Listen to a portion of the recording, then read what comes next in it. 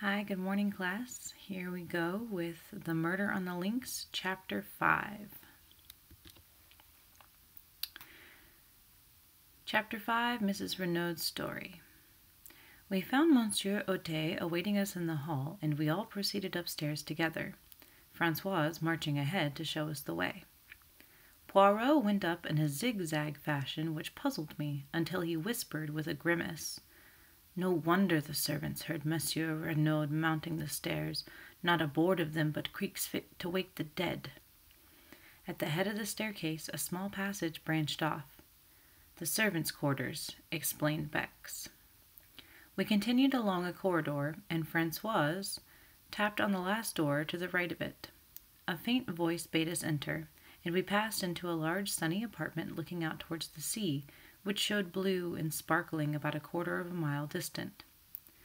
On a couch, propped up with cushions and attended by Dr. Durand, lay a tall, striking-looking woman. She was middle-aged, and her once dark hair was now almost entirely silvered, but the intense vitality and strength of her personality would have made itself felt anywhere. You knew at once that you were in the presence of what the French call une maîtresse femme. She greeted us with a dignified inclination of the head. "Pray be seated, monsieurs." We took chairs, and the magistrate's clerk established himself at a round table.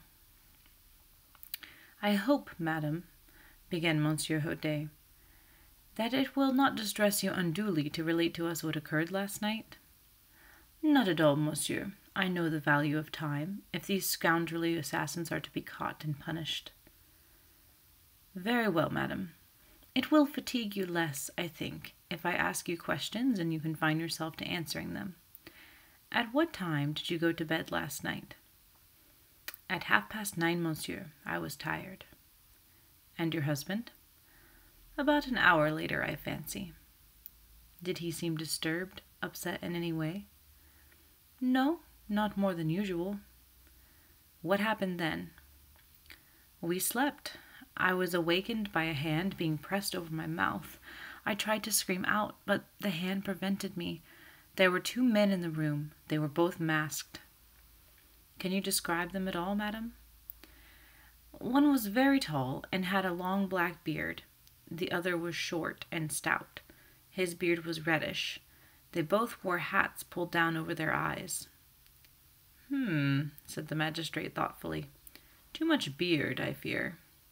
"You mean they were false?" "Yes, madam. But continue your story." "It was the short man who was holding me. He forced a gag into my mouth and then bound me with rope hand and foot. The other man was standing over my husband. He had caught up my little dagger paper knife from the dressing table and was holding it with the point just over his heart. When the short man had finished with me, he joined the other, and they forced my husband to get up and accompany them into the dressing room next door. I was nearly fainting with terror.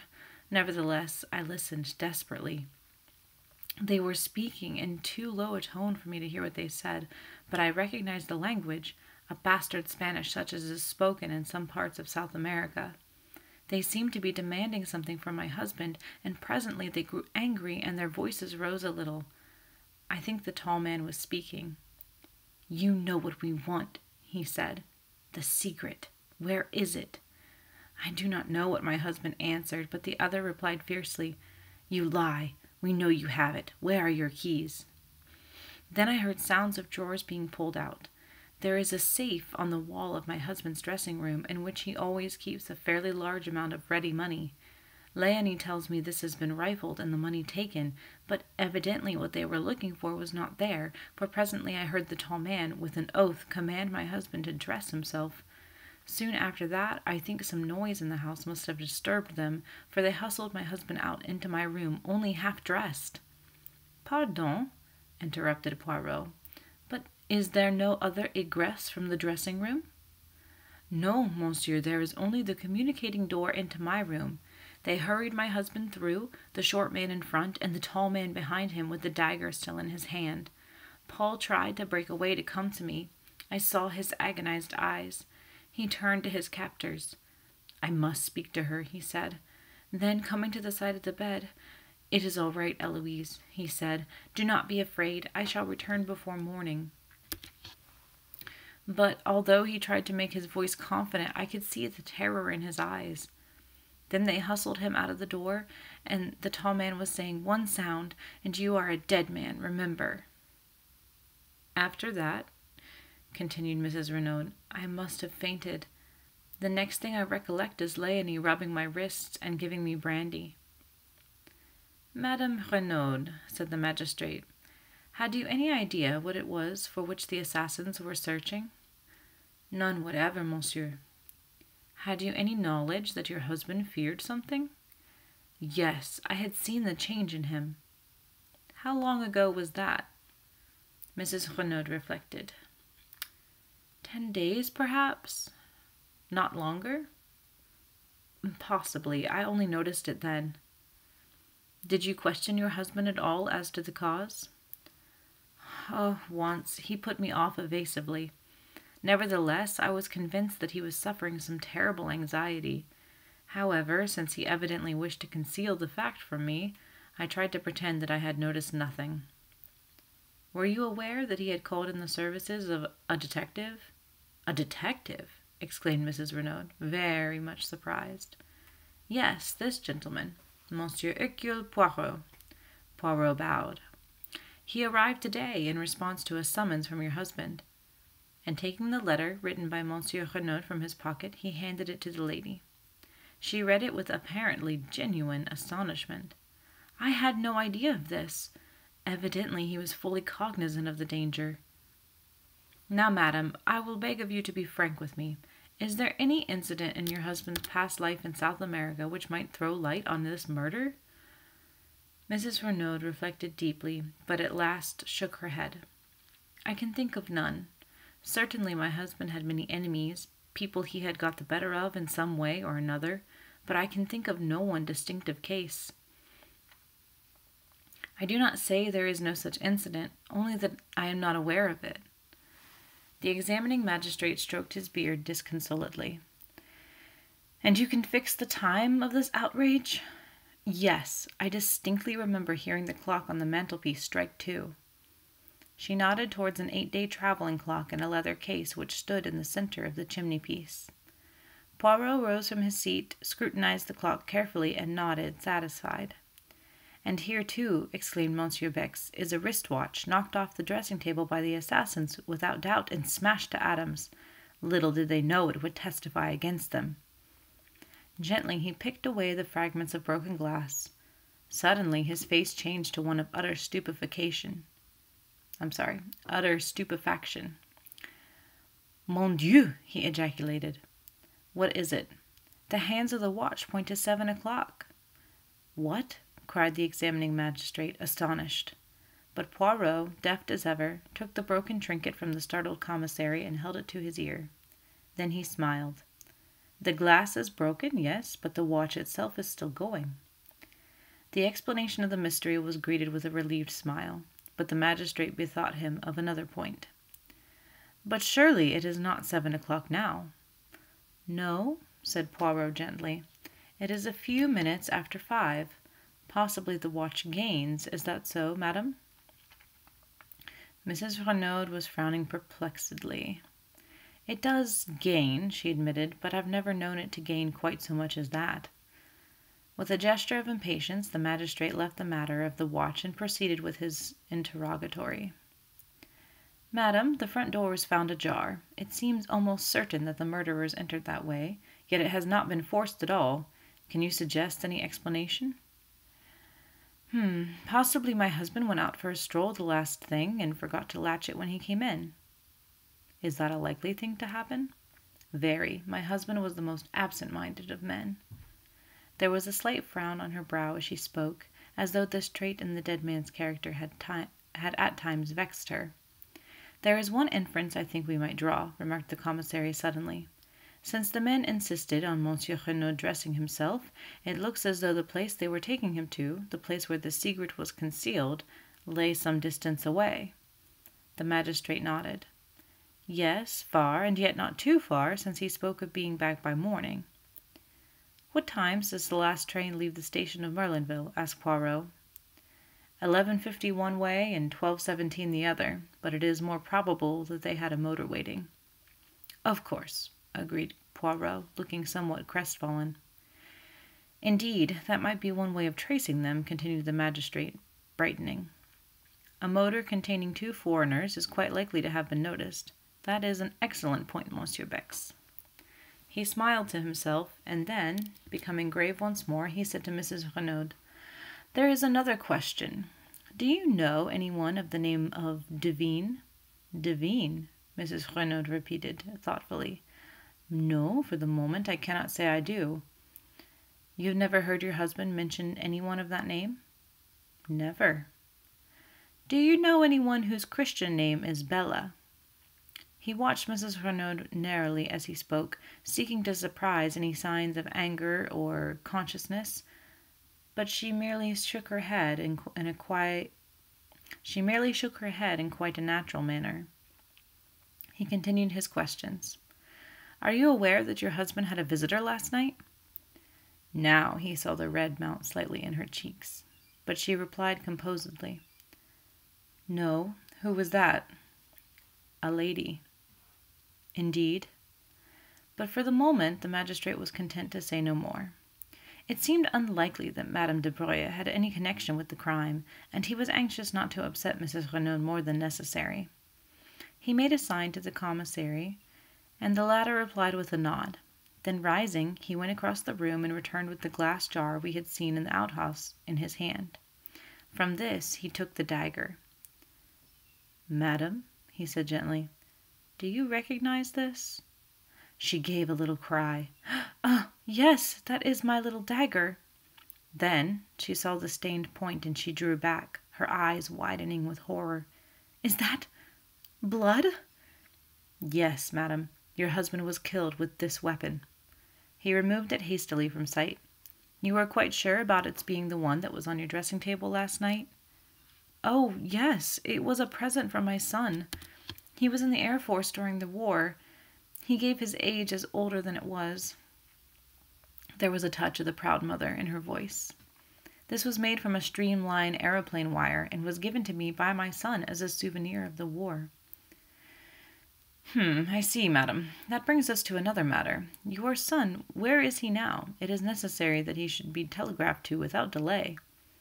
"Jack? He is on his way to Buenos Aires." "What?" "Yes, my husband telegraphed to him yesterday. He had sent him on business to Paris, but yesterday he discovered that it would be necessary for him to proceed without delay to South America. There was a boat leaving Cherbourg for Buenos Aires last night, and he wired him to catch it." "Have you any knowledge of what the business in Buenos Aires was?" "No, monsieur. I know nothing of its nature, but Buenos Aires is not my son's final destination.